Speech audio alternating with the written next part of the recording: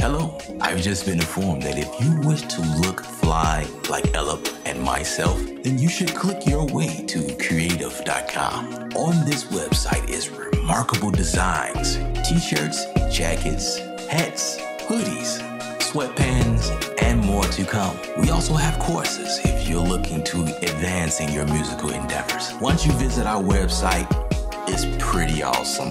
But once you make a buy, it's remarkable. It supports the channel and me. Please don't tell Ellip I said that, but he has not paid me yet. So buy away. Let's continue this journey in creating a movement of creatives around the world that can create with their inner creative juices. Musicians, music producers, beat makers, singers, club promoters, whomever you are in this industry. Join me while we expand. As Ellip always says, stay creative without rules. But I have another saying. May the creative forces be with you. I made it up myself. Some people may think I'm Ellip, but I'm really not Ellip. He doesn't look anything like me. This commercial is now over. Back to the video.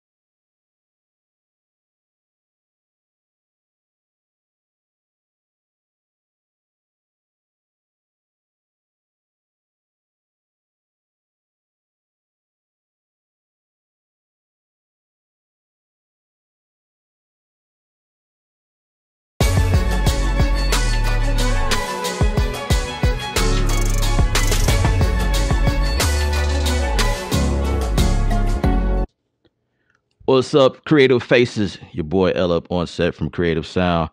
We are live right now, and we have, man, we have a dope session today, and I am still trying to set up, so I apologize to you guys starting late. We it's always something that goes wrong on these live sessions, but we're going to get it. So I need to get to my questions right quick so I can see you guys come in. So as usual,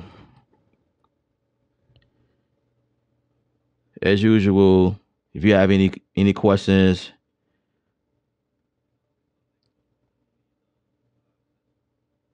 all right, cool. I got them, I think. All right, it's still loading. But while it's loading, you guys have any questions or whatever, please feel free throughout the stream. And in good spirits of this stream, we're gonna go through some of the kits that was designed by your boy Snipe Young. So from the machine, let me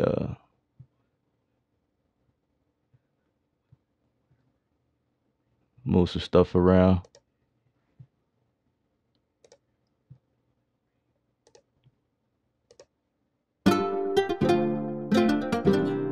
And you guys let me know if y'all can hear that, if you can hear my voice. Because like I say, we just been having issues a few seconds ago, streaming to Facebook and YouTube at the same time. And I think that's the problem. Streaming in one place, more than one place. What's up, Carnell? What's up? What's up?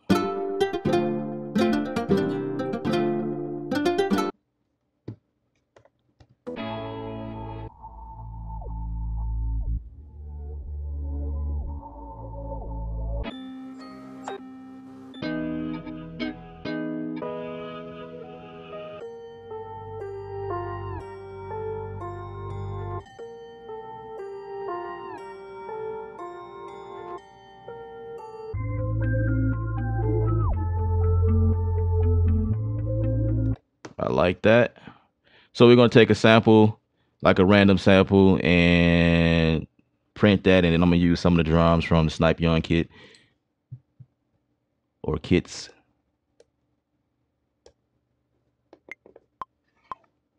Let me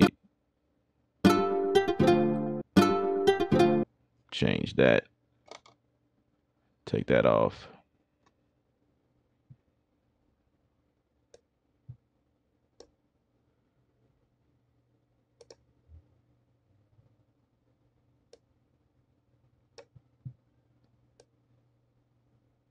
All right.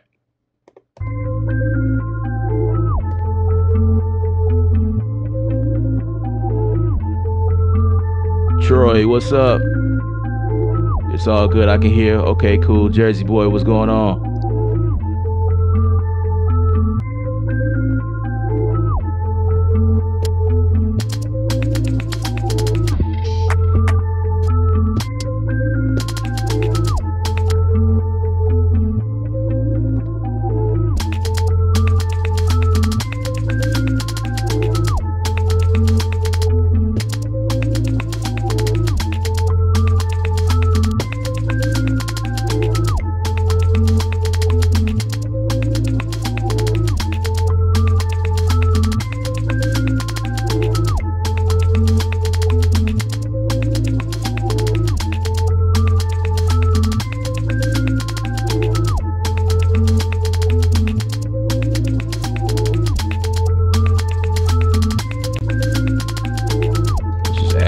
To that one.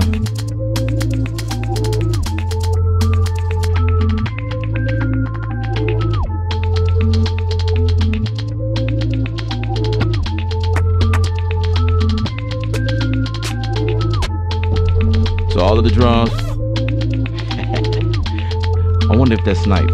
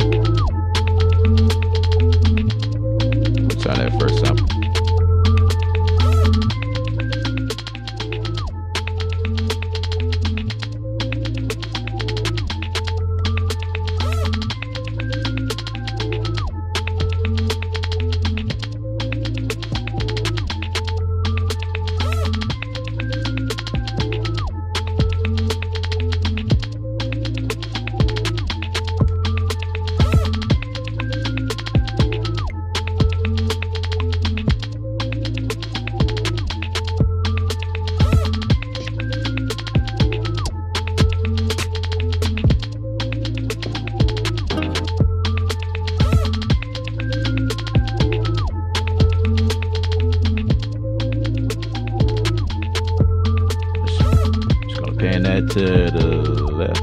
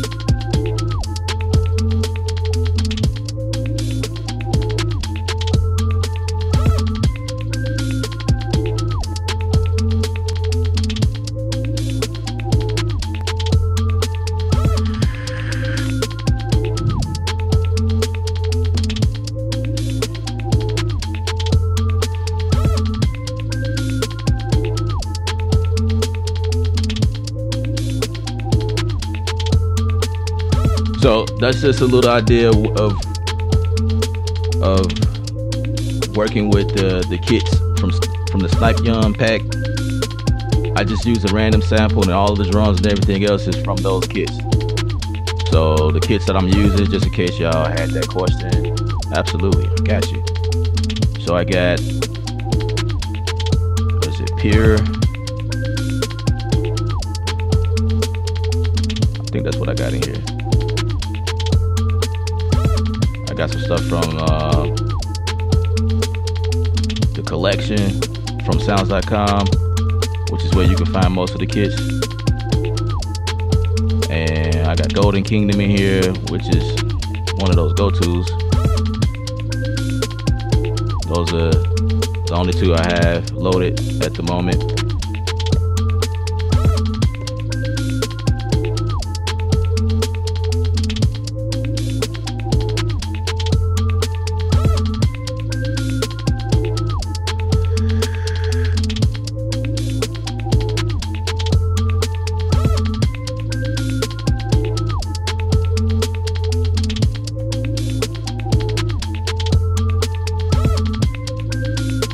Appreciate that, Jersey boy. Reginald Cole, what's up? What's up, man? So in this stream, I'm doing something a little different. Streaming to like 15 million different platforms right now. So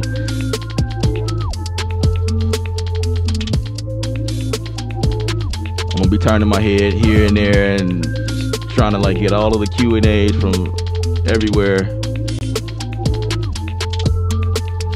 See, I'm checking in with my Facebook family. What's good, Facebook? There we go. There's all of the comments. Starting to low in very slowly. Nicole Price, what's up? Quinn, what's up? What's happening? Jermaine. Reggie, you watch me on Facebook and YouTube at the same time. Larry Rogers, what's up? Tony, Derek G, what's up, man? Yeah, so we got a lot going on right now. Just cook this up right quick in machine.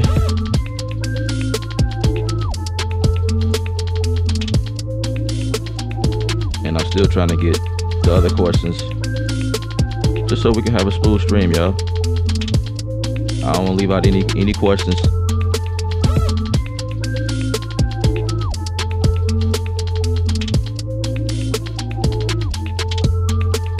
Okay, I think I got everything.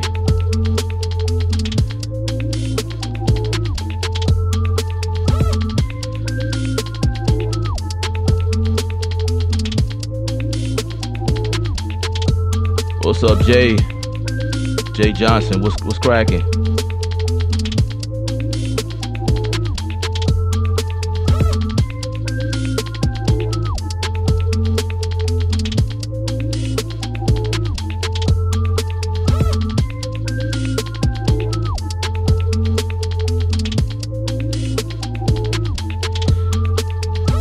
All right, we're gonna switch gears. Yeah, we're gonna keep it moving.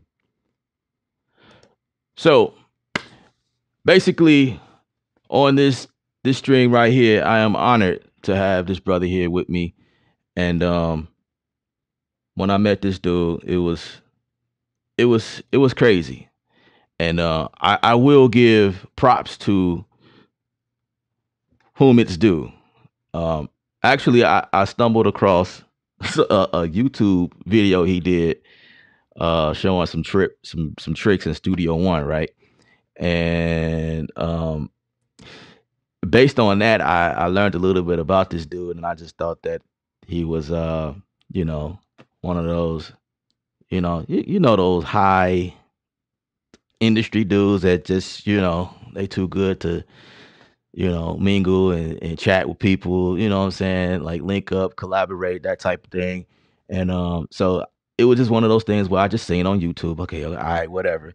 And then my boy Jay Josh, which is on the stream now. Shout out to him, Jay Josh, Carnell Pickett. He reached out to me and said, hey man, you know, Snipe Young is using Studio One just like you, right? You should reach out to him. I'm like, okay. but I just didn't feel confident. I just thought it was gonna be one of those things where like I would never get a respond, you know, and blah blah blah whatever. So I didn't reach out to him per se at that moment, but somehow we crossed platforms and like I was like, oh my God, I can't believe this dude is that cool. You know what I mean? And I think I appreciated him for not being uh uh uh a jackass, you know what I mean, when I met him because there's a lot of people out there that does it. So that's why I have him on the stream because he's like an extra super cool dude, but he's done so much in the industry stuff y'all don't even know nothing about, but you probably do know. So if any of you guys that are using Machine, you know that he built several kits with native instruments and also NPC, the NPC market. If you guys using the NPC, you definitely know that there's some kits over there that he provided. Um and they all dope. I haven't went through anything that was like less of quality, but yeah. So this dude right here, man, I'm reading this list of things that he done. Okay, you guys familiar with Empire Fox, right? You seen that? You seen Stars, uh, Blackish. You guys know ABC, right? Random stuff, Ghostface Killer, um, Made in Staten Island, Alex Ritchie. There's a super long list, and I'm not gonna go through all that. I'm gonna let him do his thing. And yeah, it's a super long list. But dude's been out here working. Dude's been working. And without further ado, we're gonna bring him in on Skype, and we're gonna get it cracking. Snipe Young, What what up? What up? up? What up? What it do? Levels good over there? Yes, sir. Yeah. Cool, cool. What it do? What up, man? Marco, what's up? Beat on production, salute, salute. All right. So, like, like, like, like, like I said before, you guys have questions, hit us up, and I'll just like point out stuff or whatever when we get to that part or whatever. But yeah, we got the homie right here, Snipe Young, from Man, see, the. you set me up, bro. What did I do? Hey, everybody, you see how his video looks so crispy clean? He set me up, man. Somebody, he look good, bro. I'm telling you off the top, bro. Man. Oh, you good, man? See, now my Okay. my camera is acting up. Yeah, I feel you. Yeah, man. So like, where are you from? Like who are you? Like who is Snipe? I'm from Birmingham, Alabama, man. I live in California now. I've been out here maybe, I think, 10, 11 years. That's Um, what else? Well, I'm a producer, songwriter, engineer, sound designer. I used to be an artist, but yeah. I used to sing. Nah, I used to rap. Dope, dope. Used to be a rapper, yeah. That's what's up. Hook, So man, do hooks and all that type of stuff, man. yeah, I don't even know where to begin. I'm just like, okay, what do I ask this dude? Like he done everything. Um, so like how did you get started? Like Well, I started out, ironically, I started out playing, like everybody always say, I started out in the church. You know, I started out playing the keys in the church. Now, I started out playing drums in church. And my mom was a singer in this band that used to travel around the country. And the musician that used to play for her, her name was Cahill. And I used to watch her play the keys all the time, and I wanted to play. And so I developed a niche to learn by ear. So I would watch them while I was playing the drums, and then I would, after rehearsal, I would go and try to pick out the notes. You know what I'm saying? Like what they were singing to, and try to play. And she ended up showing me like two or three chords. And from that point forward, I just tried to learn how to create music. Then I got into this gospel hip hop group back in the day. We were called Demon Killers back then. We involved into a super group called SYF Family with Big Jen, Snipe, Executioner, Seven, Specialist, Sebastian Cole, Assassin, all that. So Maintain, I ain't gonna name, there's a bunch of them. Earl, Dan, Chastity, there's a bunch of them. So anyway, we did that, and when we were in the first group, our producer ended up going out of town to go to school. He went to Auburn University. And so when he left, we had no way to make music because we had to, he was the producer. So we was just like, and I was trying, but I sucked. So it was pretty much out of necessity that I started to try to develop a skill set in the production field. So I started working. All my cats that used to rap with, all the cats used to rap with me, they would sit in the front seat of Big Jen's old school. I think he had a Crown Victoria with the book, the long seat where you get 3 people in the seat. So they would be sitting up there and I play my beats. I play, put my tape in there, man. Listen to my beats. Listen to my beats. And all you can see when you playing your beats with they're in the back of their shoulders, be doing like this. Yeah. Because they laughing at my beats, but they don't want to laugh to my face. Right. So they got they facing forward. So I see they shoulders moving. I'm like, oh, okay, so I'm whack, huh? So I just took that as fuel to try to make people not laugh at what I was doing. And I just kept developing my skill, competing with Timberland, Dr. Dre, all the cats that was at the top, Neptunes, Swiss Beats. And I would never compare myself to the people that was around in my city because they weren't at the plateau where I wanted to go. Not knocking nobody that was around me, but I knew where I wanted to go and I knew where the mark was set to be known as a good producer. You had to at least be of this stature. So I used to always compete with the top dogs. And that's how I developed my skill and got better and better at production. And I was writing hooks and stuff back then too. Wow. That's what's up. So, like, okay, so you started out in church, same here. Like what was it that sparked? Because I know for me in church, I'm a drummer, right? And then like I think I don't know how it happened for me, but I was very interested in learning how to make beats. And there was a keyboard, like a sequencer keyboard at church. And so I got on there and I discovered that, okay, this thing actually records. Okay, that's what's up. And I just got into doing that. So like, what was it for you that like that niche you sparked? Like, when the producer that we had left, it was a necessity. And then ironically, the producer is like one of the top 3 writers in the world right now. Sebastian Cole is my homeboy, but he ended up going to college. He was the producer that we were using. He was in our group, and when he went to school, everybody else was just like, okay, well, one of the females that was in the group, she went to school too, so it just left me, another guy, and Big Jen. Big Jen wasn't in school no more. He was older than everybody else. So it was like either you gonna figure out how to make the beats, you don't have any money to buy the beats. It's not a music capital, so you're not gonna go down the street to the other studio to get some beats. So it was like you either gonna pay or you ain't gonna rap. So I was like, okay, cool. So I started pretty much like you said, started out on the keyboard, but back then, even though I'm only 21 years old, back then, we didn't have you had like 2 tiers of keyboards. You had your workstation keyboard, like the super duper trains and all that. But then you had the ones that didn't have, it had 8-track recorder on them, but it was no loop. So maybe a Casio or something like that. So we didn't have the luxury to go and make an 8-bar and, oh, that's dope, let me run that back. You had to play that joint all the way. You know what I'm saying? You had to play every instrument you playing all the way. If it's a 3-minute song, you got to play it 3 minutes. You mess up, either you're going to leave it like that or you're going to start over. And that was you doing it that way. Or the other option was to do it on tape. You play something on a tape, take that tape out, put it in the other tape, record that part, put the tape over there. You know what I'm saying? Back and forth, swapping the tapes out. So we didn't have the luxury of just pressing 8-bar loop, 4-bar loop, 16-bar, 24. We had that luxury. We had to make it work. And so to be forced into doing that, it was like a necessity that I had to get better at what I was doing. So it wasn't like I think I want to try. No, if you was gonna do it, you had to be all in.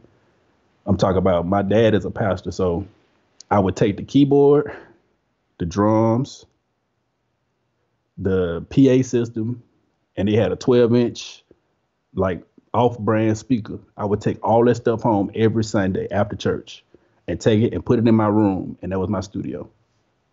Wow.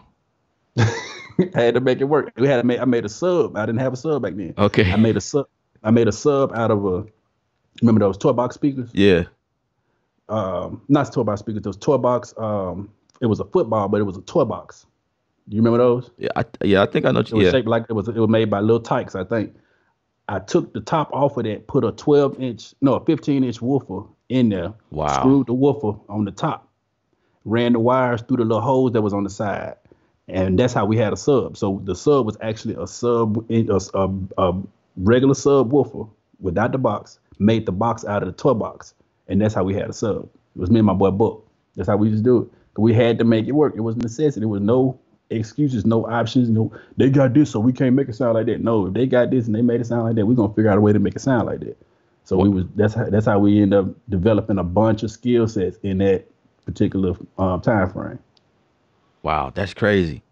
Is that when you were saying that, that actually brought me back to the part where I did a similar thing, um, where my pops had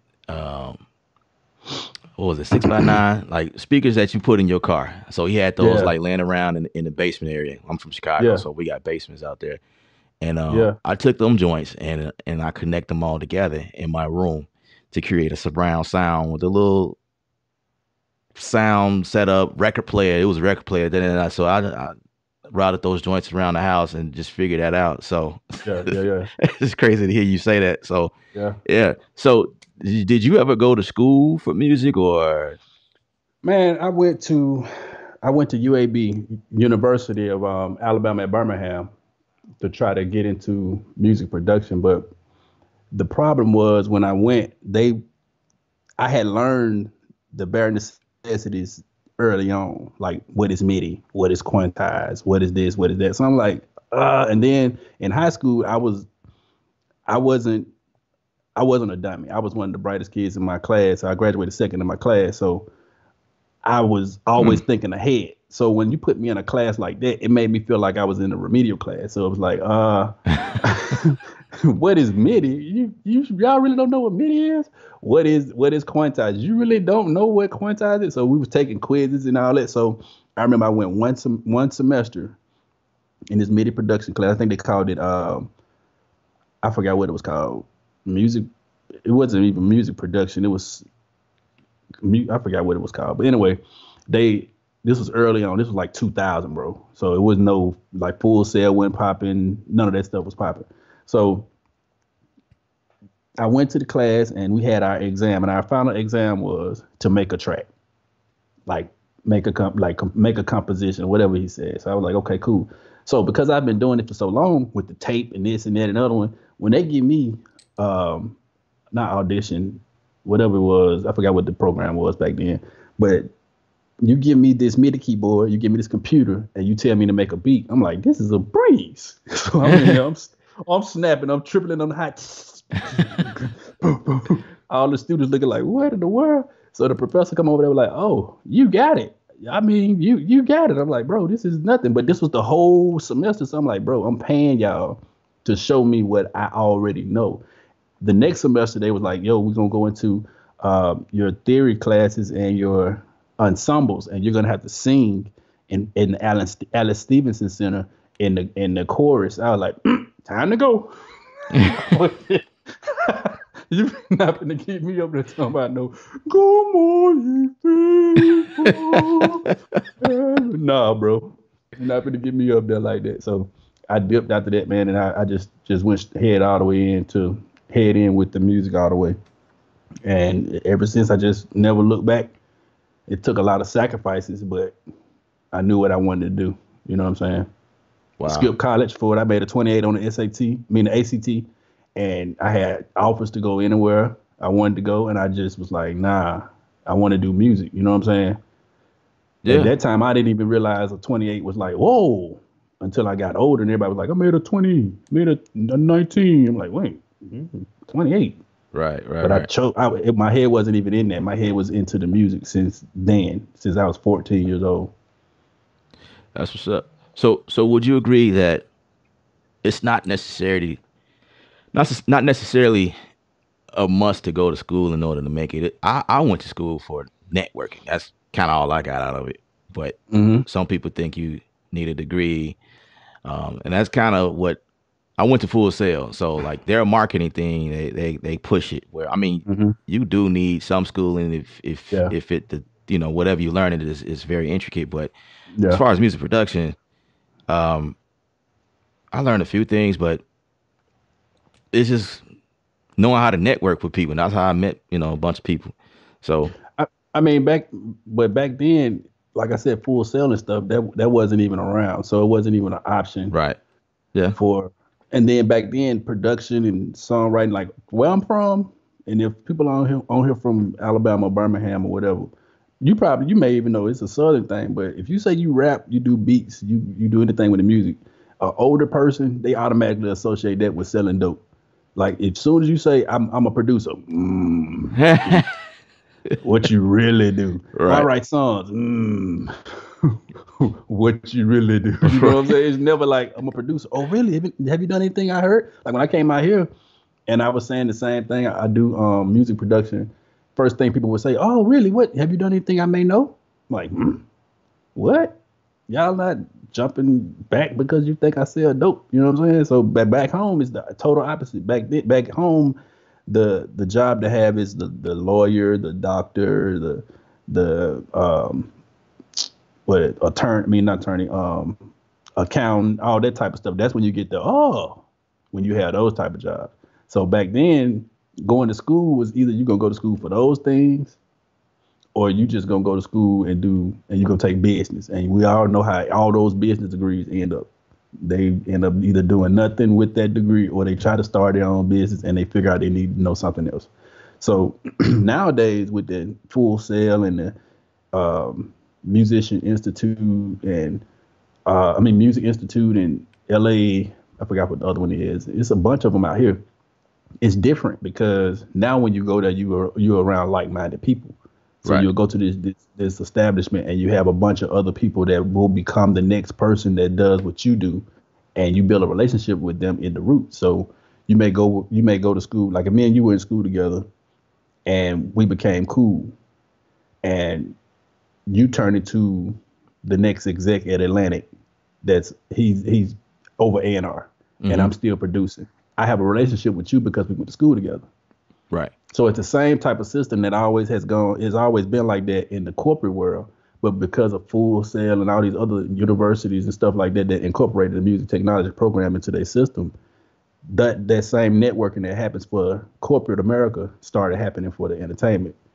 You know what I'm saying? So Mm-hmm. in that particular aspect is cool now, but back then it wasn't like that. Yeah. Yeah. You know what I'm saying? Definitely. Definitely. Yeah. Yeah. I agree. Yeah. Full Sail wasn't available. Well, at least when I was looking, and then somehow I don't know. I forgot how I stumbled upon. I was like, oh, I can go to school for music. Oh man. Bro, when that came out, I was like, man. Yeah. And there's a lot of cats that's actually in the industry that went through that service, um, Music Institute. It's a bunch of them, but they actually have a pipeline directly to the industry now. So back then, if you wanted to intern, you just, hey, can I intern for you? Nah, bro. Hey, can I intern for you? But now they got a pipeline, just like corporate America. They'll send you an intern as soon as they graduate. They'll send an intern to like the studio we work at. They'll send us interns, and the interns will go in there and they actually get to sit in these big sessions, Justin Bieber sessions and the Leslie Odom sessions. They're sitting in the room. I'm like, bro, you 19 years old. You getting to see how the magic is happening at 19. At 19, I was still trying to read Scratch magazine to figure out, do I need an MPC or a MS 8000? You know what I'm saying? Right. You actually getting to see this record be created from the beginning to the end just because you're an intern and went through this pipeline. And so it's night and day from where we came from, and what the way that the kids have the options to do it now. I'll say the other thing is, um, it's not that you can't learn music Hmm. and how to do it, but it's definitely possible going to school and picking it up and being very successful. But Yeah, I think the most important thing is that, like, when you go to school, um, having a background in music already, and yeah, that's what it was for me. I already had a background, and so when I went through, it was sort of like a breeze, and like the things here and there that I learned, like, oh, okay, so that's what that is. Oh, I know now. I right, know the right, correct term to call things because, yeah, uh, like like what you mentioned earlier, and how you had to like look around the house and make stuff, just make it stuff happen. happen. Yeah, It was like that for yeah. me. Like, growing up, you just do stuff and I guess you just give it a name or whatever the Mm-hmm. process is, and then you go to school and you learn the proper name to call this. Oh, this is this is that. This is yeah, that's crazy. So, tell me, man, what instruments do you play? I play drums, keys a little bit. Well, I play keys better than I play guitar. I play bass a little bit. My first instrument is drums though, so I got drums, keys, uh, electric guitars, bass guitars. So I try to dibble in that. I even bought a violin one time, but that's a whole different story. It didn't work out like I thought. Yeah, yeah. Violin's up serious, buddy. Yeah, yeah. So you guys that are watching, take a moment and ask you guys to like hit thumbs up on the video, subscribe to the YouTube channel if you haven't What up? already. What up, Steel? My boy Steel in there from MSX Audio. I know you know who that is, right? Not per se. I don't know. I probably know him. Bro, And you playing they sounds all the time on machine, bro. well, I'm familiar with the company, but not the Yeah, yeah, yeah. it's D Steel. Well, we'll need to connect that. We need to connect. I'm looking at all of the questions from YouTube, Facebook. Hey, if y'all got any questions, man, y'all need to. He said that man can play the pads. Yeah, I can play the pads too, man. My bad, I left pads off. You can play the pads. That's what's up. Yeah, play the pads. Play the Yeah. pads. Let me check. I'm checking the Facebook comments. What up? What up, Sly? I think this is on mine. So let me go. I'm trying to go to yours.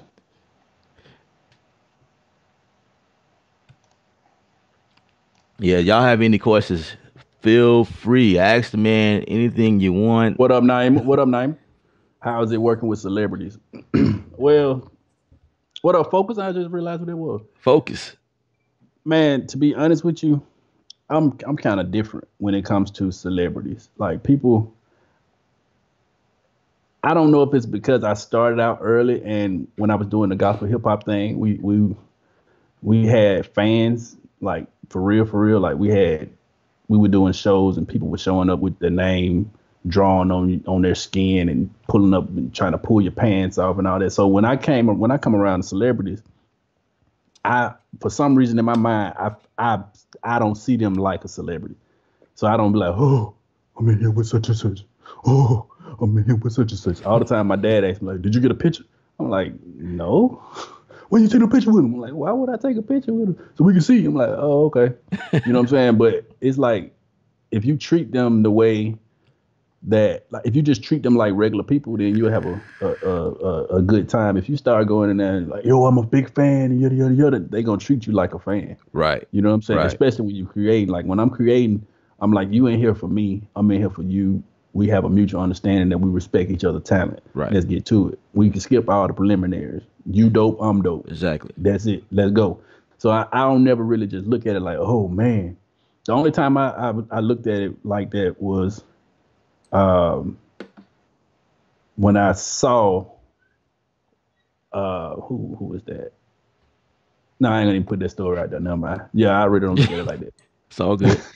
I ain't gonna put that story right there. Snipe, you make the best NPC expansions. Dark Parallax 1 and 2 if I appreciate it, boy Wonder. Appreciate it, man. I got another one on the way too. This should be dropping this summer. Yeah, this summer. You said June. Yeah, bro. I'm gonna need exclusives so I can All do right, it. bro. Yeah. So I do review. Of course, you know that. I do reviews on kits and Oh, really? and, Really? and You product. should start it. You should really start a YouTube channel or something so people can see that. Okay. Absolutely. I will do Where do you, that. where do you see the music going post COVID-19? How will musicians earn? I think right now, that's a good question. I think right now, the world is paying attention to how important the creatives are, because right now the creatives are really holding everything together. Because you go on Instagram, you see all the creatives entertaining everybody. You want to see a concert, you want to see a battle, you want to see somebody giving a comedy special, you want to see this, you want to see that. You really don't. You're not going on there to see an accountant count money. You're not going on there to see a doctor do a procedure. They're going on there because they want to see the entertainment side of what's going on outside of their four walls. So I think the respect level may go up a little bit now. As far as how much the artists will earn or the musicians will earn, I don't know, because it's already a weird situation with the streaming world and all that stuff going out. But I think the respect level for music and entertainment in entirety is gonna go up. Do you think production is a young person game, or would you say it doesn't matter as long as you have the heat? As long as you got that sauce, man, you got to look at it. Look how old Dr. Dre is. Look how old Tim is. Look how old Swiss is. Look how old Pharrell. Look how old it's a bunch of cats that's still out there eating. Mike Dean. You know what I'm saying? Mike Dean he's been around for generations, and he's still doing Travis Scott records. You know what I'm saying? So it's not the age. As long as you got that sauce and you stay current, you can continue to flourish in the music production space. But if you start getting stuck in your ways and like, no, I'm from the boom bap era, we got to keep that boom, boom, boom, boom. Right.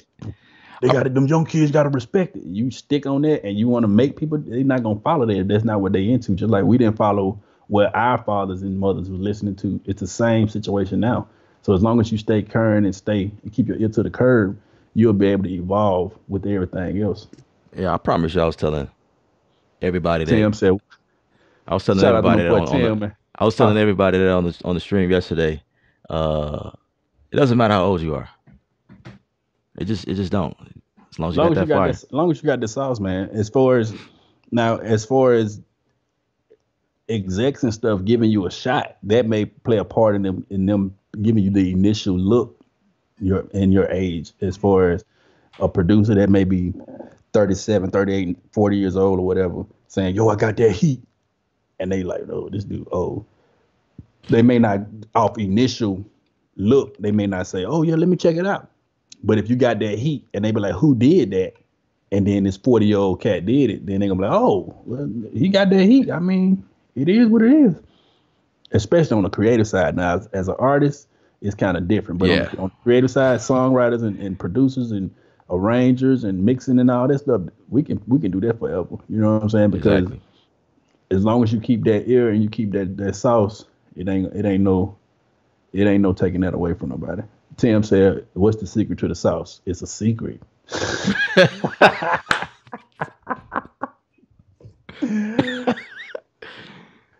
Oh man, that's folks I need exclusive too. All right.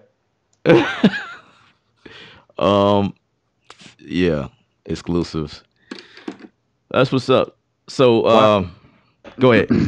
He said, Shango said, why aren't there more black composers in Hollywood? You mean like film composers? I'm thinking that's what he means. What you think? Yeah, I'll take it that. All right. So the way that the film side of music works, it looks like that because it's like that, but the reason why it's like that is basically back to what I said, because you have your Hans Zimmers and your John Williams and all these cats that came in and capitalized off of the sound, and they ran with that. So now when you think of these particular composers, you think of the particular sound that they have, and it don't age with them. That sound is just that sound. So what happens is the film industry, when they looking for composers, they want composers. They don't want producers. So once they find out that you're a producer, they kind of like, I don't really want to get into that. They don't want you to be a producer that's a composer. They want you to be a composer only. So if you in there, you dabbling in the production, and then you dabbling, it's really, it's a small window that they will let you in to get into doing it. And your film, like the films, they will be smaller in budget. When you get ready to do Avengers, you have cats like Ludwig that did the Black Panther joint. I think that was Black Panther. Mm-hmm. Yeah, Black Panther. Ludwig did that. But his production and his composition style are similar. But you got a producer. Say if I wanted to get into film scoring, my production style and my scoring style will have to be two separate worlds. And if they want me to do a film and it's gonna take me a year to do this film, they gotta guarantee that I'm gonna be able to be committed to this film for this full year. I can't do that if I'm doing sound design, production. I'm working Chris joint. I'm working such joint. Work this joint. I can't give a whole year into just doing the first scene for the first 6 months. You see what I'm saying? So they want you to be a composer, and they'll pay you up front to do what you got to do, but they want you all in on that composition side. So that's why a lot of the composers are you don't see a lot of black cats in there because of the way it was set up from the beginning. Like a lot of the composers were non-black people, but then when they started trying to get into it, you got to be all in. And so a lot of cats that they don't want to do that because most of them are producers. I got a question that came in from Focus. He says, how do you make it being from a city that no one knows about, the backwoods? I left. That's what's up. I went, this was before the internet was popping before I left, but it wasn't as social as it is now. When I was in Birmingham, I would drive, and I used to travel a lot. I was going to Atlanta every Tuesday. I was working over at Jazzy Face Studio off of Chamblee Tucker. I was going over there, working out of there on every Tuesday. And then once every quarter, I was flying to LA. You know what I'm saying? So I was doing all this moving, and I would go to New York and go to Florida for a beat battle. I would go to Tennessee for a session or something. And then every time I would go to California and I would head back, the A&R that I'm trying to impress would hit me up and be like, yo, we're trying to get you in with such and such. Can you come in tomorrow? I'm like, bro, I just left yesterday. Oh, man, see, if you were out here, we could have got. I'm like, okay. And see, they didn't know they were messing with a real one. So when they mess with a real one, and you keep telling me, oh, man, if you was out here, okay. So I left, came out here. So when I came out here, of course, that stuff didn't continue. They were just blowing wolf tickets. But it was the fact that I left Birmingham and came to California and put me in a space to where opportunities were always around, and you be able to be out there, and you're a shaker and move. If you're a shaker and mover, you can get out here and you can maneuver and find opportunities that weren't available to you in Birmingham. But it's different now because the social media space has exploded. Back then, 2010, 2011, the social media thing was still just on the up. It was still rising. It's not like it is now. It wasn't like it is now. So it was kind of difficult to be in a space down there when nobody's looking. Talking about, hey, I got that heat. Nobody cares. Nobody knew. That's what's up. All right, we want to take a moment. Pound that like button on this video. Subscribe if you haven't already. Those of you on my Facebook, I hate to try to transition y'all to YouTube because I know y'all not gonna do it. But if you're interested, I am on YouTube, as you guys see in the thumbnail. Yeah, thumbs up on the video, thumbs up on Facebook, thumbs up everywhere. Y'all getting, man, this man is dropping some serious gems right now. So I need to see them thumbs up. And yeah. So the next question is, this is coming from Boy Wonder. What kind of producer do you have to be to make music for television? Well, music production is it's different than, well, it depends. It depends on what type of music production you're talking about. Like some shows take actual songs and put them in shows, and some production, some shows and movies and stuff actually want songs catered to that particular show. So if you have to cater the stuff to the show, you have to have a commercial ear, meaning you have to know what sounds pop when it comes across a TV station. You can't, TV screen or internet or Netflix or whatever the platform is. You can't be using a simple thing like if I'm making a track for CSI, whatever. I can't make a track with a whole bunch of 808s or a whole bunch of low end because the television sets don't register that unless they have a system at their house to bring that 808 to life. So if my whole track is based off, you know what I'm saying? Mm-hmm. They're not going to hit that. So I would have to try to either put some distortion on there to make that production, make that 808 stick through a laptop speaker or a phone or earbud or something like that, or some type of saturation to make that part stick out. Versus on a record, you can just have an 808 in the clap. Right. You see what I'm saying? So you got to just be able to translate from record, creating a record and creating something for TV. And then on TV, depending on the shows, a lot of the music has a different sound because you have to keep that attention and that energy on that particular show. So if they're asking for a song that feels happy, or a transitional song from a murder scene to the funeral, you can't go in there and play them no Lizzo type of beat. Right. Exactly. You got to give them what's gonna make that transition smooth. And a lot of these TV shows, like with Empire and stuff like that, they actually give you the description of what they want for that particular scene, and we have to go write the songs and write and do the music and all that stuff to fit that particular scene. So it's catered directly towards that. So it's not per se is not really a different type of producer. It's just being able to convert. It's able to be a chameleon when it comes to the different spaces. You know what I'm saying? Yeah. It's film and TV and all of the stuff is the same. Just being able to have be able to understand what they're asking you for. Because they'll say something like, we need something up tempo, feels like Lizzo, but feels like 21 Savage, and feels like Sean Paul, Give Me the Light. But it's for a pregnancy scene where she's having a miscarriage. You be like, what?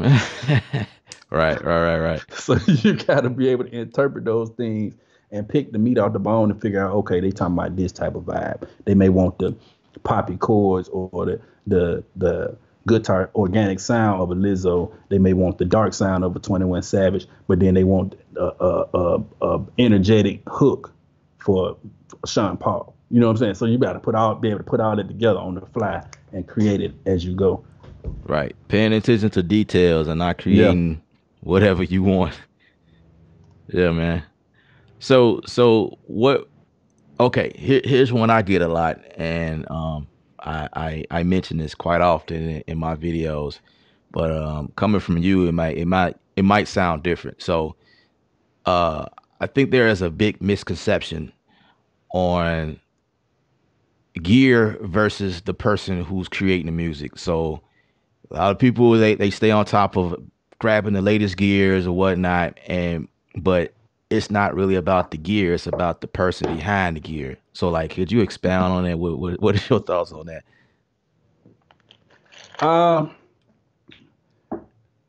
It's funny you might ask that question, my brother.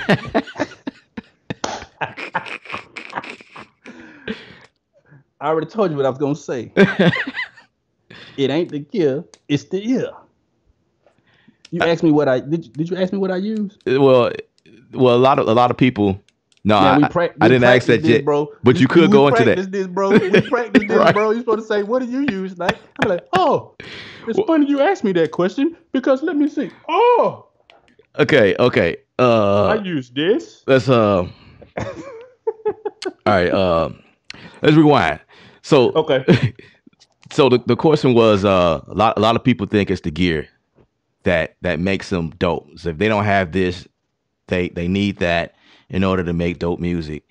Mm-hmm. And I guess we can go into the part we rehearse and what you use. What I use? You asked what I use? Oh my God, I was not prepared. Nah, man, it don't matter for real. Like I use the 32, the MK. What is the M32 controller? I got the 41 right here. I got the 61 downstairs. That's on the keys. You know what I'm saying? You can. It's not like for real. People always take that and say, "Yeah, it's just saying it." It's really not the gear. It's really the ear because I use that and I may use this.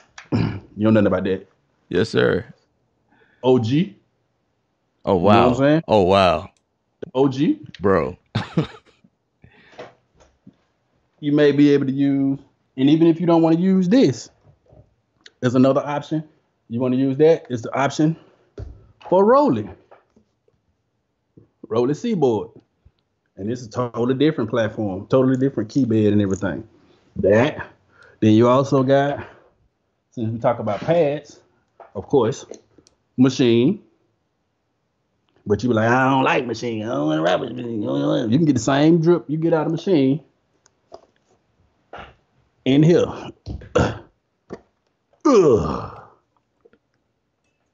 Live. Yeah. You know what I'm saying? That's what's up. Or if you don't want to be limited to the 16 pads, you can go with the push. So it ain't the gear. It's the person that's using the gear that makes whatever that gear is capable of doing shine. You know what I'm saying? It's not you can't be limited to, and that's just what I have. There's other options out there too. Some people even, I think you use the Personas joint. The I forget what it's called. Was it the Atom pad? Yeah, the Atom pad. I wasn't a fan of that, but you got it. So that don't mean you don't have the drip. You know what I'm saying? You might have the drip over there with the Atom. I didn't dig the Atom. Yeah, I still don't dig it, but I use it. It's there. To your point, yeah, it's just tools, man. Yeah, it's just tools. What was Jay Johnson's question? Why does Snipe Young have such a small footprint on YouTube? Not really into social media. There isn't much quality info and tips on black music out there from professionals. I actually do have a YouTube. It's just not called Snipe Young. It's called the Produce Market. I'm on all social medias. Instagram at Snipe Young. Facebook Snipe Young. Twitter Snipe Young. I'm on all of them. Shoot me a follow, bro. I follow you back. That's Jay Johnson. Jay Johnson. Okay. And then snipeyoung.com too, if you want to check out the stuff. This got to be the craziest brief I've ever heard. But that's how it is for real. That's how they have them written down. They have them written down just like that, and they expect you to interpret it. What are some of the favorite? I think I'm taking your job, man. No, you good, because you got followers on your page, and you got questions that I'm not seeing. So I mean, if you see a question, yeah, go ahead. I'm cool with it. What's some of your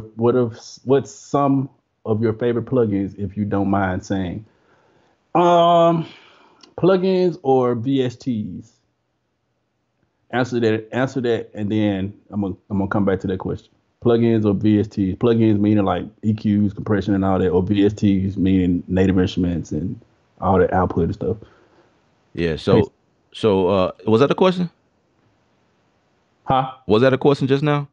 Yeah, I'm waiting on him to tell me, was he talking about plugins or right. So while he's verifying which one he's talking about, is there a favorite DAW that you use?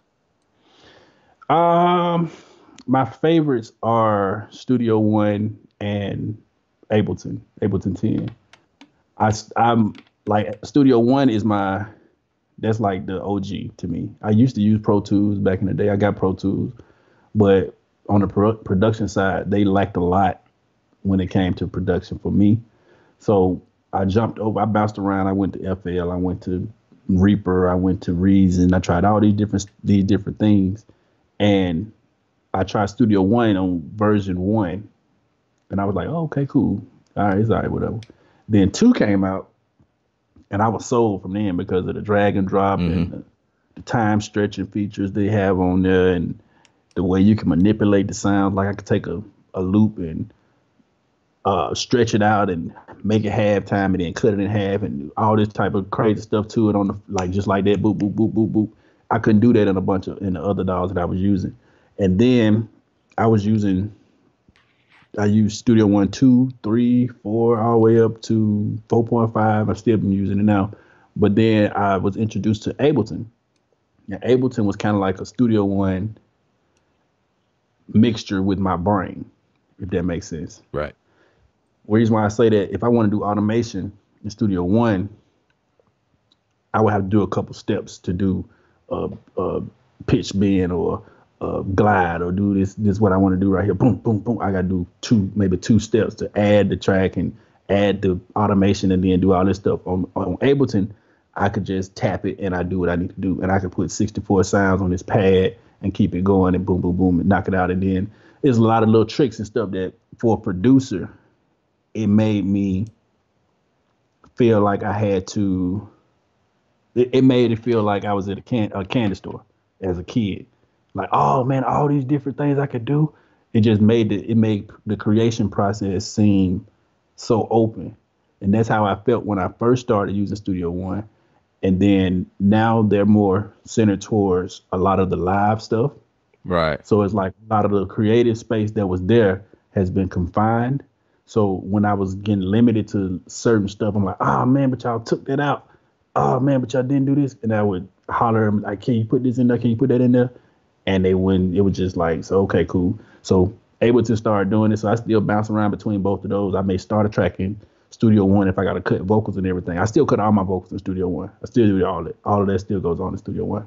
But Ableton has been my, like, for production, I've been rocking with Ableton for a good little, probably like a year and a half, 2 years now. I promise you, I'm gonna highlight this section of the video and send that to personas. So I've been preaching that. I've been preaching that for a minute. I even made dedicated videos saying like, "Hey man, I think I'm gonna switch the game up here because Yeah. uh, I mean, the people that like all them cats over there, they're my people over there. But it was like when I was creating, like it was time to create. It was so much stuff that was already effective. They may have switched it, and when they switched it, they weren't thinking. I'm not gonna say they weren't thinking, but it didn't benefit the music producer, like the electronic music producer, the hip hop R&B guy that's sitting at the house and shoot shoot. It was more centered towards somebody that's recording live instrumentation more. So when they started transitioning there, I was like, okay, it's still a dope product, but for what I do, I need to have Ableton that's able. I can do either one of these effectively on the fly. Boom, boom, boom, boom. I can go with it, and so that's why I started going over there. now I would Oh yeah, say I and wish that the MIDI capture, boy, Wonder, that is dope too. You know what MIDI capture is, don't it? You know what that is? Eli? yeah yeah So that so they have that on Ableton as well. I could just be playing the sounds. You know, you had that groove. You're like, oh man, I'm gonna record that. But then when you try to re-record it, it don't sound like what you were doing when you were just feeling it. That audio, that MIDI capture, if I hit that button, it's gonna capture what I did, and I'm good to go. I saw that in Logic a long time ago. My boy nephew was doing it all the yeah time, and I used to be yeah hating. right. He'll be over there creating something. I'm like, record it. You were recording. He was like, ain't no worry about it. Ain't no worry about it. And he'll hit the button, boom, and it'll pop up. I'm like, man, I'm hating. I couldn't do that in Studio One. I think But I Studio can do One. that. I think Studio One only has audio capture right now. No, you know what? If you had a track armed, I think it's just audio capture. Yeah, I think it's yeah. just audio. But you got to like preset it because it only records so many seconds or something like that. So you got to go in your settings. But Yeah. I will say this, like I'm trying to be careful what I ask you, and but because you know, Let me answer boy Wonder about the VST thing. He came back and said VST and all plugins. right, It's so much stuff out there, man. But as far as like keys and like when I'm using keys, I'm always going to Spectral Sonics for my pianos and my Rhodes and all that. So it's Keyscape, Omnisphere, Trillion for my basses. I'm using Output a lot, Arcade, Substance. It's another one. I want to say it's Analog Strings and Woodwinds or something like that. I use that a lot. I use Native Instruments a lot. I use the a lot of the Play Series stuff. That Play Series Analog Dreams and what's the other one? Analog Dreams and I want to say it's Ethereal. yeah, ethereal, some, yeah, that Yeah, sounds it's right. a couple of them joints. Yeah. Um, man, it's so much stuff. I actually use Arteria. I love Pigments too. Um, man, is as far as that's for BSTs. As far as plugins, I use a lot of McDSP stuff. Um, plugin Alliance. I use it's this one group. I think it's called Unfiltered. Let me see. Unfiltered, I think is the name of them. But they have a lot of glitch effects that's really, really dope. Imperial Labs. That's compression. It's a bunch. I use a bunch of different stuff, man. In doing music production like full time, sound design and mixing and all that stuff, I have to keep my ear to what's new. You know what I'm saying? What's the next wave or what's going on? So I try to, if it's something that's interesting, I go buy it and just have it on my computer. Like I got stuff that I haven't even touched yet, but I saw it on an ad or something like, that's cool. I'm gonna get that. And then one day I end up using it, like, oh man, this is so dope. I'm trying to find the name of that. I think it was Unfiltered. Yeah, the Unfiltered plugin. They got Triad and all that stuff. Let me show you a picture of them. Hold on, let me show you this picture.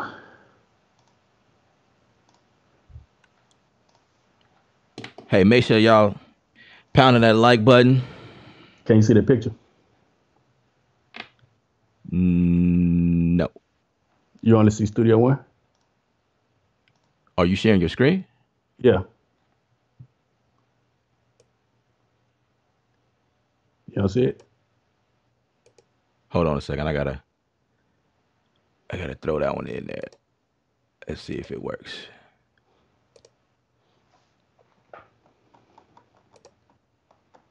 Let me see what else. They have any more questions while we getting it up there. MIDI capture is good. So yeah, the push is pricey. It's pricey. Okay. Oh, you got it up? Yeah. Okay, yeah, it's unfiltered audio. Like these joints, it's so dope because I could take a loop and you probably won't be able to hear it because I don't have it running through the thing. But I could take a loop and load it on there and I can manipulate this joint. Let me find one. Hopefully it works.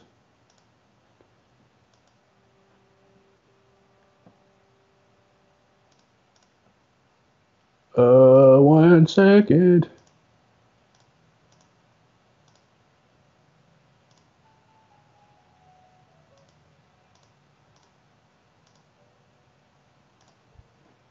Try.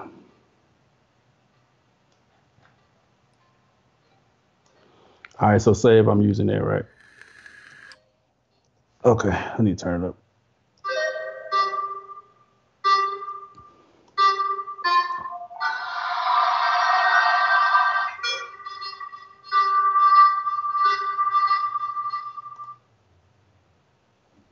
Can y'all hear it? Can you hear that? Yeah. Yeah.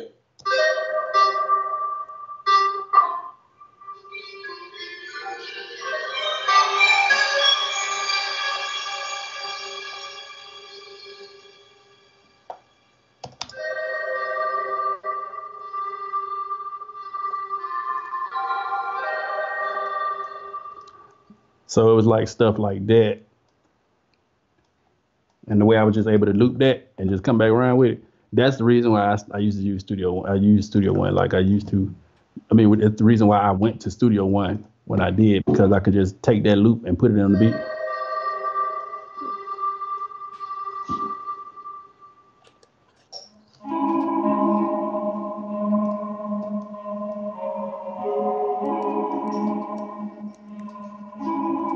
And say if I want to trap it out.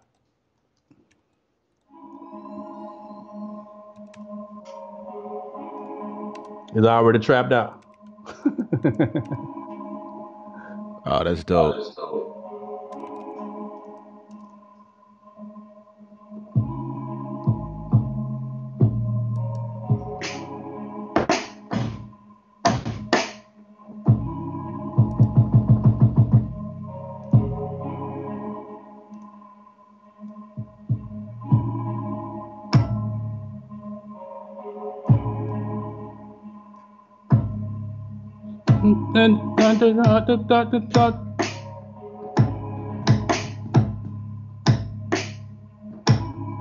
That's cool to see you still like using battery. Oh, I use battery because I make all my kits in battery. You see, all these are this is my stuff. This is my arson. Nobody else has these, brother. Nobody. Wow. You see that, brother? Wow. That's what's up. Sauce, brother. Sauce.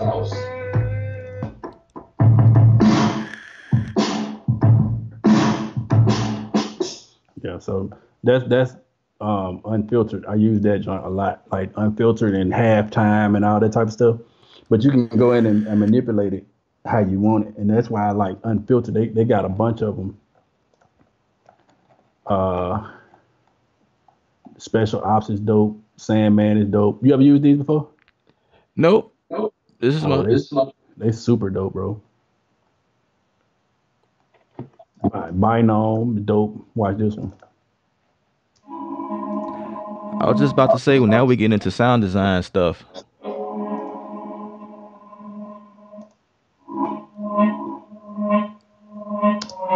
Yeah, that's sound design. See, I'm about to shut this stream down. Make y'all pay for this. This is the sauce right here. That's what's up. That's what's up. So yeah, that I use that a lot, man. I use a lot of different things. Wow. Wow. Wow. Okay. Yeah, I use Omnisphere too. Yeah, Omnisphere. GI Maggot said, "When you gonna get me in the spaceship, man? You got to come out here once this quarantine over. We got to make some shake." So earlier what I was going to head into was I'm gonna just let you know the speculations that I had just by observing. Like I say, you can decline the question because there's NDAs and stuff going on. Definitely don't want to like spill nothing. But so recently I've noticed a lot of videos that Studio One personas and they're doing a lot of stuff with Ableton Live, and Hmm. it led me to believe that perhaps there's some type of integration, or maybe I don't want to say merge, but like I just was wondering like why is it that we learning so much about Ableton and what you could do with the Atom Pad, and so I'm just thinking like okay, they showing videos about like how you can use the Atom Pad with Ableton, but why not just get the push that's designed for Ableton? But I think I get it. Like I guess if you was to have Ableton at the lower tier, um, you can just grab the Atom Pad, which is like $150 right now, and you can do your thing. But I mean, me personally, I wouldn't want to work in Ableton Live using the Atom. I would want to use a push. Like just save your money and grab the Yeah, push. Like yeah, that just don't make yeah. sense to you. Yeah, man. So I was just thinking like, man, what do they got up their sleeves? Why are they doing all of this? You know, I don't know. I don't know if you want to comment on that, but I don't know what you're talking about, bro. okay. All right, we're gonna leave that alone. No, because you got to remember, Ableton is a they're both dog Ableton and Persona, so I don't know what they got up their sleeve. Yeah, I mean, so Reason, so okay, you know about Reason. They opened they opened the pathway. You're not getting no answers out of me. I know. That's why I said that. Um, 1, 2, 3, 4, 5th. right. 1, 2, 3, 4, 5th. So why not talk about Reason? Like you can use it as a plugin inside the studio. You know what I'm saying? Like stuff like that. Like, come on, man. Like, I don't know. That's just me. I was just thinking, like, I wonder. But What you wonder? You wondering if Ableton and Persona's gonna come together? Some. uh, not necessarily. But I don't know. Maybe I feel like Reason Studio Propeller Hmm. Heads, they on to something in how they were able to make their DAW a Hmm. plug-in. So maybe there might be something like that you may be able to run Ableton inside of Studio One or vice versa, or maybe You can use their already do. You racks can do that. You can do that already though. through You can already. Rewire, right? Yeah. Yeah. Just like the machine, just like MPC, running as a VST. Okay. Yeah, you can do that. All right, that's what's up. So I got another question. So my boy Steve Petty from Chicago, he says, What with the up, way Chris? With the way that the music industry is going, how secure is having a job in music? Um, and what kind of job in music? That's the question. Like, what type of job are you talking about? In the creative side, the label side, the artist side. It's a bunch of different avenues or different um, roles in music. Yeah, Steve, if you want to clarify that in the comments, man. Because music isn't going anywhere. Music got, like, if you think about it, back in the 30s when they had the Great Depression. I think that was the 30s. GI, you my fact checker. You out there. You the GI is a real smart dude. He's the dude that's really smart that raps for fun, but he's really like a genius dude. So I think it was the 30s when they had the Great Depression. But back then they used music to get them through that. Civil rights movement um, used music to help them cope. You know what I'm saying? So Mm-hmm. what up, Ben? What up, Ben and Naomi? B Park, what's up? They use music to help them cope. So even when the times are bad, people go and revert to music entertainment, like we're doing now. It's just on Instagram. It's just on Netflix. It's just on YouTube. Back in the day, there would be gatherings or listening to the radio and trying to get this music, and that's why a lot of the great songs from the civil rights movement in the 60s and 70s and all that stuff um, came from a place of hurt and pain, like what's going on and all this stuff. Those songs came from that time, so it's not like the music is going to stop. That's why I asked what particular avenue of music is he talking about. He's talking about the label side So he because the says, label. mixing, production, writing.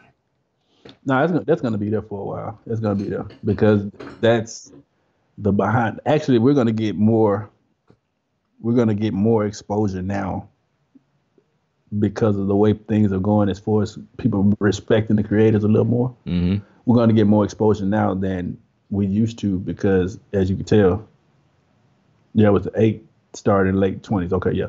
When you think about the battles that's going on now, you've had Timberland, Swizz Beatz, Hit Boy, Boy Wonder, Jonte, Austin, Neo, T Pain, Lil Jon, all these different cats, and they're playing songs that they wrote or produced.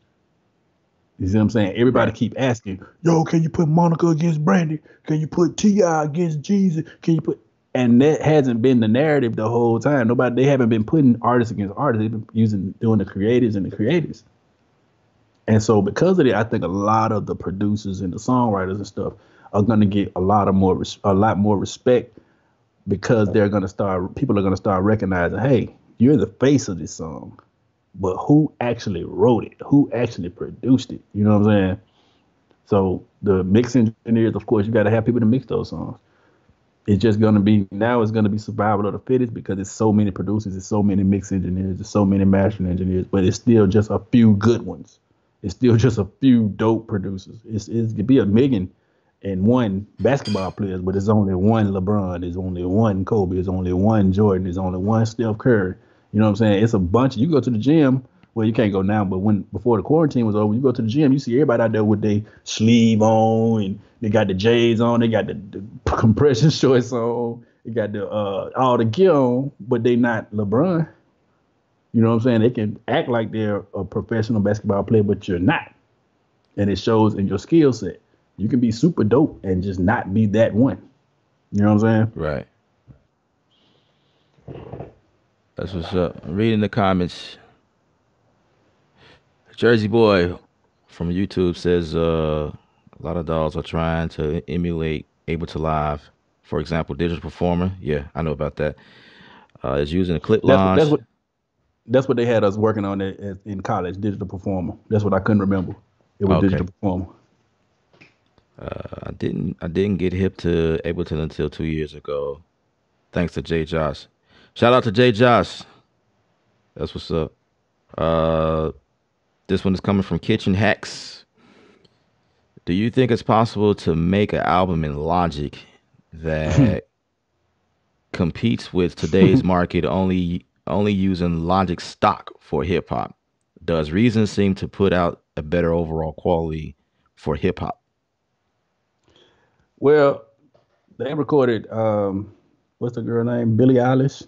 Her Mm-hmm. joint was done in Logic. Yep. So that answered that question right there. And she has hip hop undertones throughout her whole record. They did the whole joint in Logic. Now I'm not sure if it was all stock sounds, but again, it goes back to the gear, not the ear. I got a bunch of plugins. I got a bunch of VSTs. But if I was limited to a certain amount, like I was on the Casio that only had 6 tracks that can record how many of bars without looping, you Right. can make it happen. If you know how to make it happen, you can make it happen with that with whatever you got. You know what I'm saying? Like if my computer is in a different room and I don't have any of my hard drives plugged in and I can only create with my tie and impact, I can make it happen. If I can only create a song with loops, chopping loops up and boom, boom, boom, go get some stuff from Splice, go get some stuff from Sounds and chop these joints up and make a whole beat with just cut the kick drum and cut the snare drum and put the kick on the one and cut the snare on the two and the next one on the four. I can do that. So it's not just based on I have to have Omnisphere 2. I have to have this. I have to have that. Because guess what? When you have that, it ain't gonna make the beat by itself. You still gotta have the sauce to put with the keys. You feel what I'm Exactly. saying? Yep. Exactly. Shout out to Marcus Huskins. Good dude right there. He says the cream will All always rise to the top. I sure hope I'm a facts. part of the cream. Facts. Absolutely. B, B Park said, Ben and Naomi checking in again. Thank you, Snipe, y'all, for the Golden Kingdom. It's still one of my favorite tools in Machine. I appreciate that, man. I appreciate it. I appreciate that. That's what's up. All right, That was man. my actual first expansion. That Golden was my Kingdoms. first one. Yeah, because I used to do. I started out doing sound design for nephew, Theron nephew finished. I was doing them. That's how I got all those battery kits. I was doing them. He was like, "Yo, run me a kit, man." I'm like, man. But see, back then I was doing 70, 70 to 128 sounds per kit, and I was dropping off 10, boom, drop off 10, boom, boom, boom, and so I got up to about 200, 300 or some kits. And so he introduced me to my guy, Justin Myrax over at Native.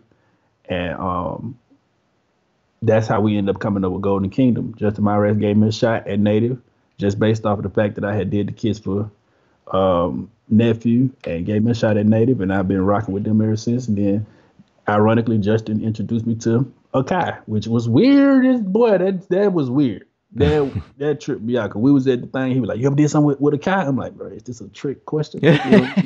You trying to see if I'm rocking with you?" "Oh, yeah. No, it's cool. It's cool. I'm taking you over there to meet Andy." I'm like, "No, I'm good." He was like, "No, bro, come on." And he took me over there, and Andy was like, "What's up, man?" He was like, "Yo, this is one of our sound designers. He's real dope." And I'm still looking like, "This is a trick." All right. He wearing a wire. Hey, is So is Justin still over there at Native? yeah, he's on the sound side, Okay. sounds.com side. Yeah. I gotta say what's up to him, man. Cool dude. He said, "Golden Kingdom is still dope, but Pure Drip."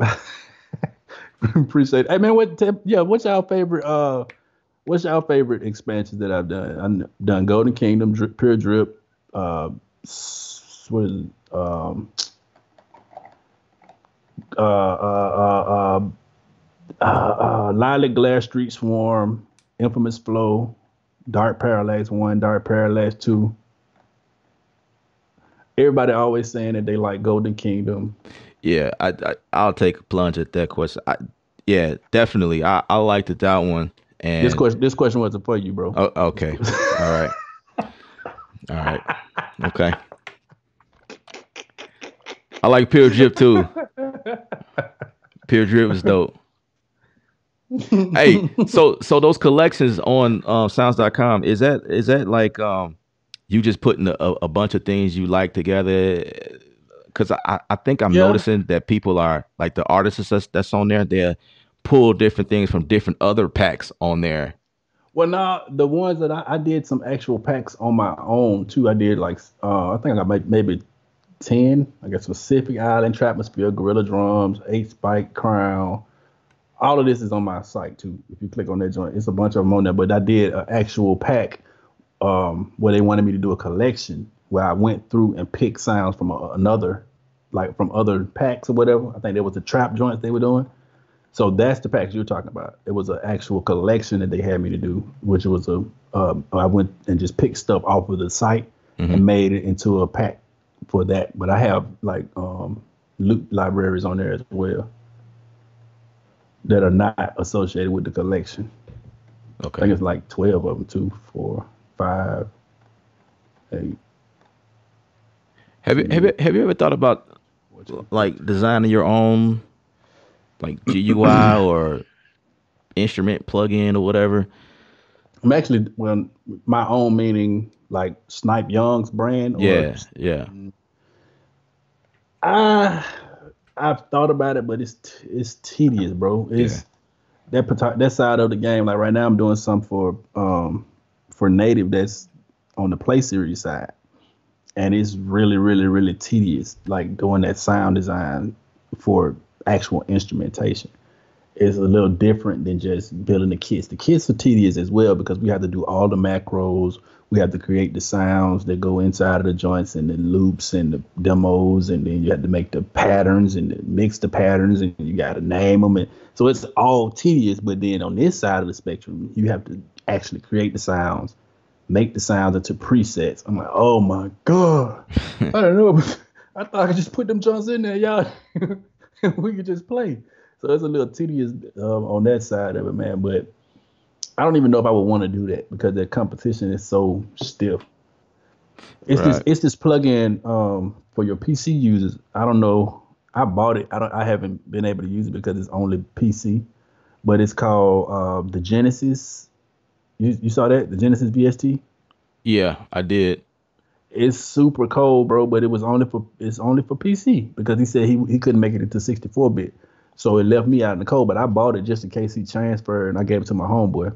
If he was able to, if he ever does a cross-platform or whatever they call it, whatever, when you can use it on Mac and PC. Yeah. Cross-platform. But that joint is dope too. But the fact that he put all of that work into it and he only charged $1 for it is $1.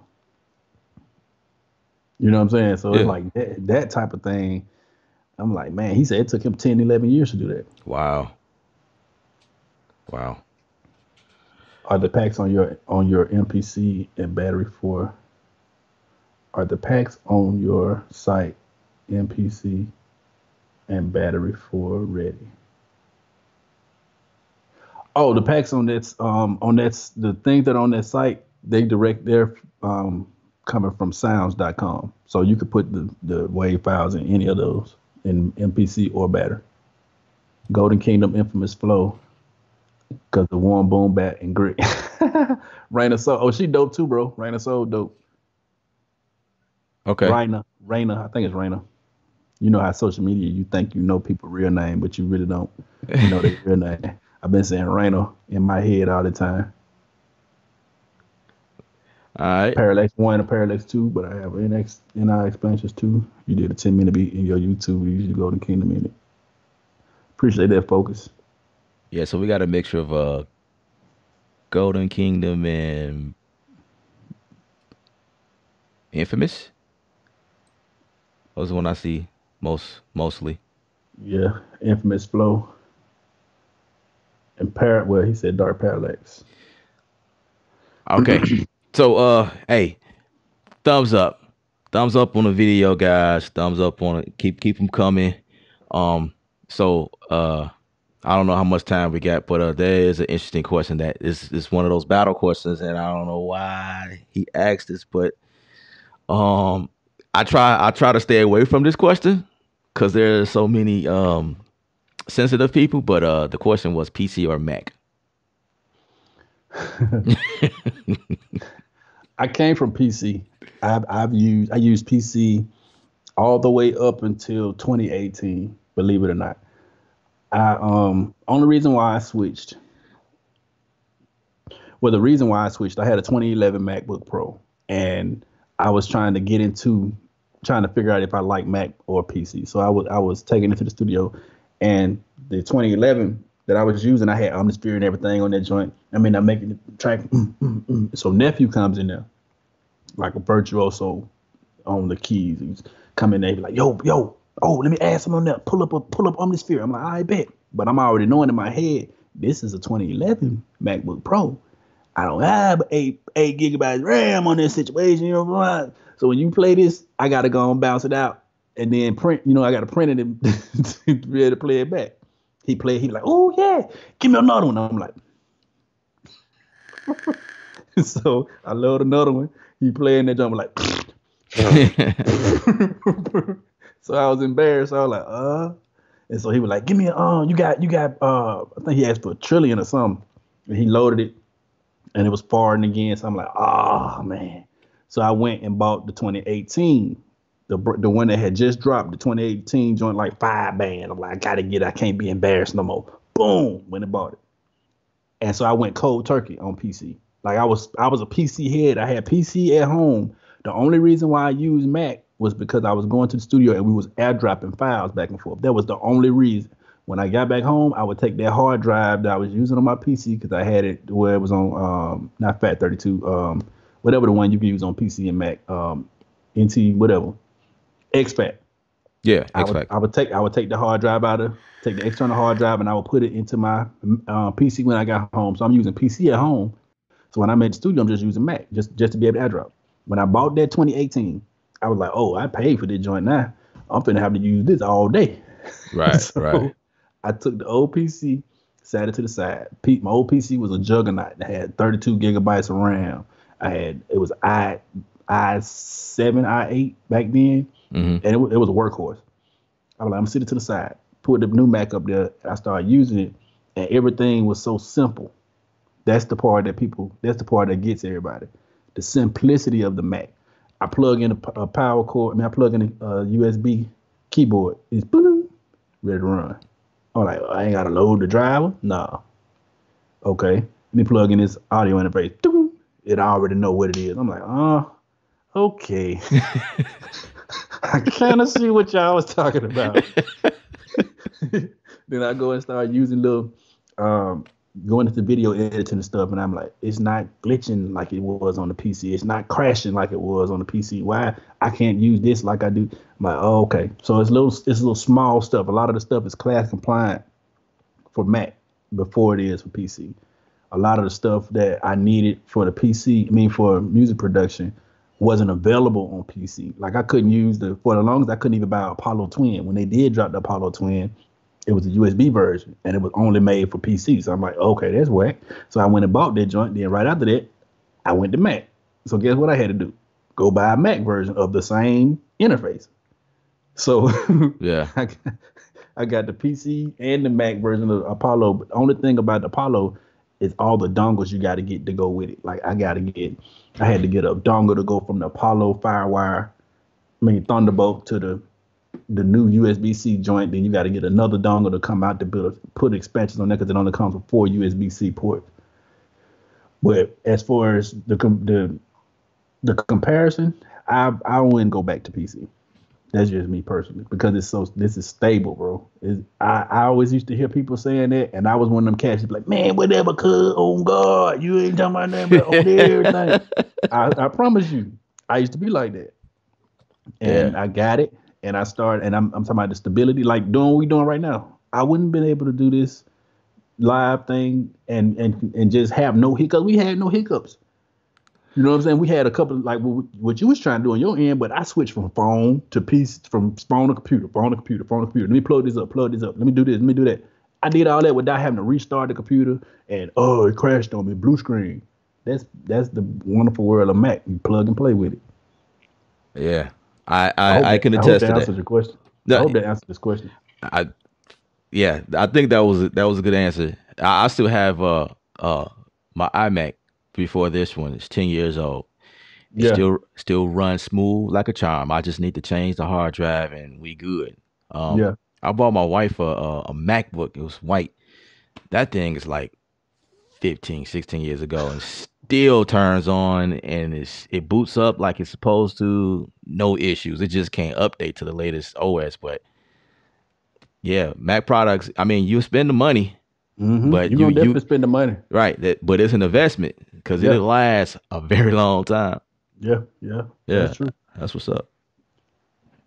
So Great PCs out there in the moment. But yeah, that is true. That now there's Troy D make a great point. That like as far as the comparison of prices and the power, he's absolutely correct. For 5 bands, you probably can get you two PCs built with what you want in it. Mm-hmm. And you still can have some change. You can still get you a Chick-fil-A situation when you leave out of Yeah, the absolutely. store. But the stability, even when you get it to I think it's more so of the operating system because the technically the Mac and the PC both have Intel processing now. So Right. it's not that part of it. So I think it's more so of the OS that they're running on these different systems that makes the Mac more stable. And then they test it. This is the part that people always forget. They don't catch this point. They test they're class compliant with these tools that they drop. Most of these companies that putting these machines and stuff out, they testing this stuff on the Mac. Mm. So when they put it out, they like, okay, it works great. But they tested it for the Mac, and they may do tests with PC, but they not really focused on PC because in their mind they thinking industry standard producers using the Mac. So we got to make sure that this stuff works with Mac. So when PC stuff, that's why a lot of the fixes always take forever for PC, for people to fix the PC stuff because PC is not the first thought when it comes to production. They're thinking, okay, Wow. That's good to know. yeah. Yeah. Yeah. I wouldn't know because I don't use PCs. I But came from I came from that. That's why I laughed when he said it. I mean, I came from the PC world too, but it's been a long time since I worked because once I got a Mac, it's that saying, once you get a Mac, you can't go back. Yeah. And it's just been like that for me forever. I deal with PCs at work. Hmm. Everybody has a PC, but you know, Macs are just. I guess it just depends on what you're doing. Yeah. Eugene said, "What's up, Snipe? What would you recommend for a beginner starter production kit setup?" Um, of course, a laptop. I'm not gonna even say Mac or PC because if it's a beginner at that point, you probably don't even really know what you're gonna want to do as far as investing into it, like getting $5,000 MacBook Pro, and you don't really know if you want to do it for real. So I'm not gonna suggest a Mac or PC on that. But you do need a MIDI controller, an audio interface, and a computer. If you want to be able to play. If you want to be able to if you just want to do point click, because there's some producers out there like Nick Meyer and all them cats, they can make a beat on FL Studio with their mouse. So Right. it's like I said, it's not the gear, it's the ear. You can get you a small uh one of these small babies right here, and I love this keyboard. This is one of my favorite MIDI controllers, and I got the bigger version. But when I'm on the go, I put this in my bag. I put my push in my bag. I put my interface in my bag and my laptop. And I got a whole workstation right there. And I can pop up anywhere and do a whole production in my book bag. And my book bag is really big though, but it's really big. But I can put everything in there that I need to work with, and you'll be good to go. So as long as you get a controller, it can be if you're a keyboard based producer, if you know how to play or whatever, you can get you that little controller like that. You can get your machine micro if you want to play the pads. You get your machine MK2. You can get you what's the other joint? The Atom. You can even go with that if you're gonna go with Studio One. So it just depends on what type of production you want to do. Because if you don't want to do any of that, you want to skip an MPC, skip a computer and all that, you can just go straight to a live. Get you a straight MPC live, and you can create everything right there on this thing right here. You don't even need the computer part. It's just there. Right. So it just depends on what type of production you're trying to do. You're trying to go all the way in and with the keys and everything. You can plug a keyboard into this. You can plug your M32 into the back of this. Yep. I say the other thing So is uh knowing what platform or what program you want to use, like off. yeah, Well, when you in beginner stages, you probably don't know what you want to work in, but if you fell in love with watching a bunch of Logic Pro videos, then you have to go to Mac because Logic is obviously proprietary yeah, to yeah. Macs or whatever. Um, But just like Snipe, Max, he said 5,000. I mean, there's cheaper Max. Yeah, it's cheaper. It's you could cheaper. definitely, but Yeah. but then again, if you're paying 5,000, yeah, you definitely need to be serious, and that's where power comes in, and for a beginner, you're not spending $5,000 anyway. So Nah. Troy said I don't like Mac. I'm a PC person. that's what's up. That's what's up. Hey, whatever tools y'all. Hey, it's whatever gets the workflow going. That's Yeah. like Snipe keeps saying. It's not about the gears. It's about you. It's the gear, man. I mean, it's the ear. It ain't It's the the gear. ear. Yeah. That's what's Because like up. I said, I started out on um what is it? PC, and I was making beats. I did the streaming, the video that you were talking about, the dude saying earlier you did some on Golden Kingdom and you was rocking with it. I did that on PC. When I did the Machine Masters video, when they did the Cook Up Live, I did that on PC. When I converted to Mac, it didn't just automatically like, oh, he got a Mac now. We finna get him extra sauce. No, I still had to go ahead and do what I do. You know what I'm saying? How often do I use my expansion? Oh, that's a great question. After I do the expansion, I'm pretty much done with it. I really don't even want to look at it no more. I wait until, like, say for instance, Pure Drip. Once Pure Drip came out, because it takes so long to put those things together. So I've heard them over and over and over for 3 months straight. That's all I'm listening to is boom, hey. I'm hearing that every day for 2-3 months. So when it's out, it's out. But then it always turns. It comes around the way I'm like, oh man, I need to use my own joint, and I go back and be like, oh, I made that joint. Okay, so it's like I go discover somebody else's, but immediately when it comes out, I don't even touch that joint. It's like I'm tired of it because once it's out, I'm like, good. I'm gonna move on to something else because it's so tedious when you creating that joint. It's like kind of like when people do albums. They create an album and they be like, I haven't even listened to my own album after I put it out because you've listened to it over and over and over and over again for 3-4 months. So I use it once I get back around to it, but once it's fresh out the press, nah. Yeah, that's what's up. Marcus Marcus makes a good point on here on YouTube. He says Studio One runs great on both Macs and PC. I think that's a caveat to Studio One, Mm-hmm. as to why I selected that, because I can collaborate with people using either PC or Mac platforms. It's just a file. So and that's most of the dolls are like that. Like, Yeah. it's just Logic. Logic is the only one that has to be secluded from everybody. Mm-hmm. I don't even understand it. Like, Apple could have so many people using that program, but hey, it is what it is. I get it, I guess. And when Studio One came out, Studio One came in with the underdog mentality. Mm, So they wanted to be effective on PC because nothing else was on PC for real. Everything else was like Mac. You had Logic, you had Cubase. I think Cubase was on PC, but Cubase is basically Studio One. right. Um, but it was no really. It was the only people, and FL wasn't popping like that. People were using it, but it wasn't as popular as it is now. So it was like, okay, this territory is open to take over. So I think when they first started, I think they were trying to be the Logic of PC. Hmm. You know what I'm saying? Right. If you think about it from that perspective, then that would explain why a lot of the stuff that was going on with what they were doing in the beginning, you could do it like a PC, the PC integration with the DAW.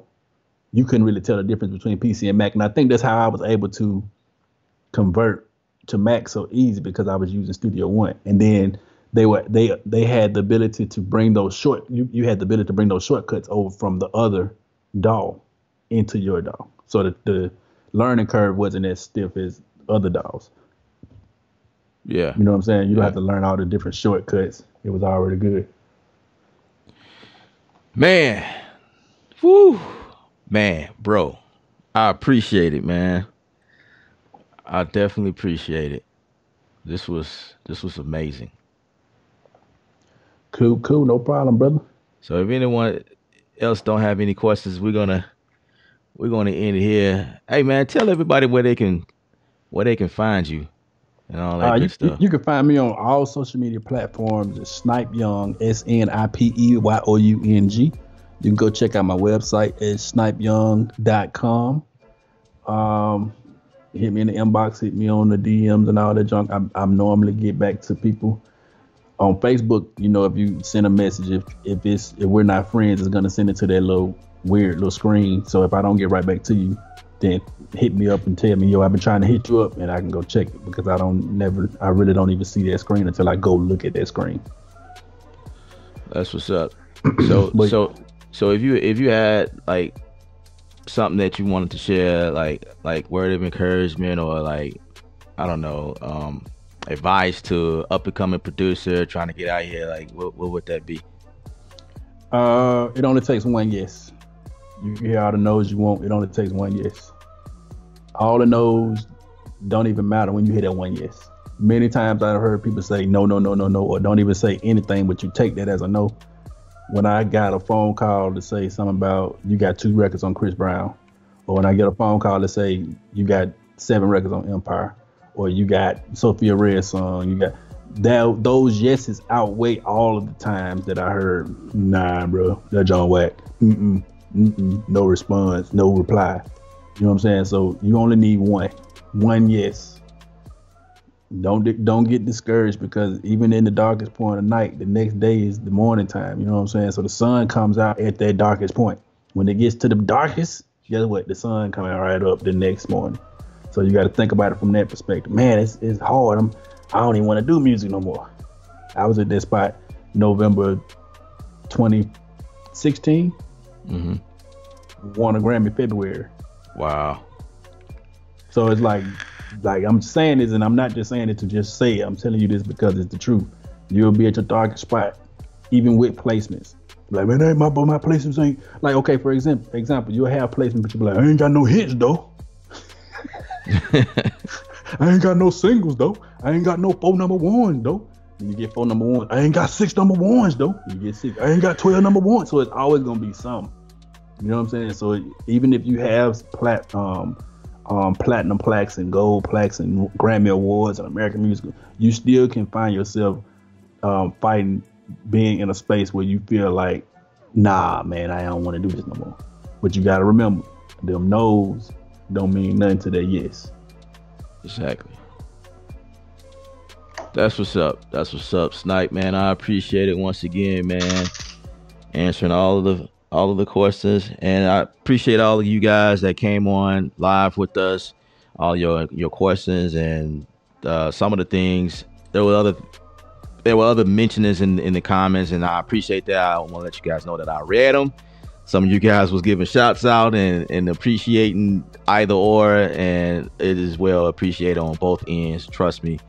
So anyway, in case you guys don't know, we have shirts available for you guys. You know, if you want to take advantage of the creative movement here, you can go and purchase your t-shirt and look fly like me, as I do on these streams. And I gotta get Snipe a shirt.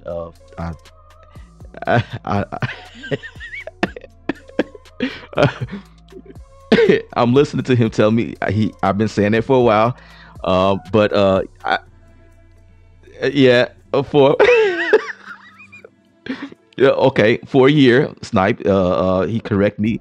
I've been telling him that for a year, and I'm going to finally get him a shirt. But I have some other things, some other ideas I wanted to send to you, bro, because I need you to rock that.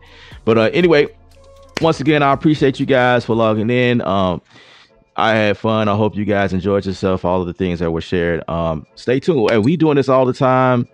Hopefully I can keep this going on Facebook and YouTube. I'm not really sure. I'm gonna listen back and see if I want to keep doing it that way, or we just go back to streaming straight on YouTube. But anyway, with that being said, we're gonna end it here. Remember, I'm Ellip from Creative Sound. Remember, music is art, you the artist, picture picture. Stay creative without rules, and remember to stay safe out here, guys. Stay safe and remain creative. That most of all. All right.